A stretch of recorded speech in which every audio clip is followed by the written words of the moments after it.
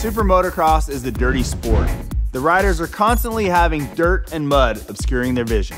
With no windshield washers or wiper blades, the riders must rely on a clear pack of film called tear-offs. It's a real crucial part of the racing that's oftentimes forgotten. It's the last thing you put on. It kind of just is like an afterthought until the fact you don't have good vision, and then you remember why you needed them.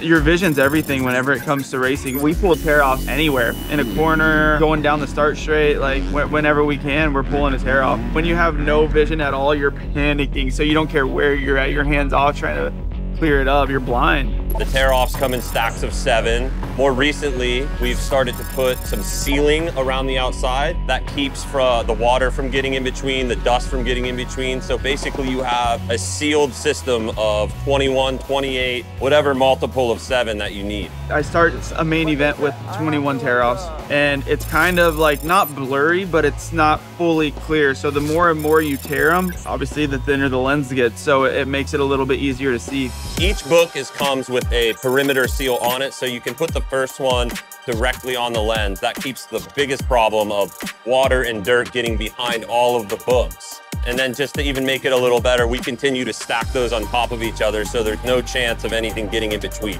90% of the time we're running a perimeter seal tear-off, but the other times where the conditions are really severe, we may bring out what we call a film system / roll-off. So it's like a film that goes across that we pull and it wipes everything off. It's 2 canisters and it's just a strip that goes across, but you have more than 21 pulls. The disadvantage with a film system is the fact that it's only 50 millimeters wide.